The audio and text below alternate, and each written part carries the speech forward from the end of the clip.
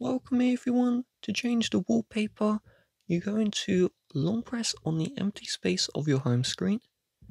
You are then going to select customization, and from here you're going to see the wallpaper and style. You're going to tap on this one, and then you're going to select change wallpaper, and you have the default wallpapers here, or you can select your custom wallpaper in my photos.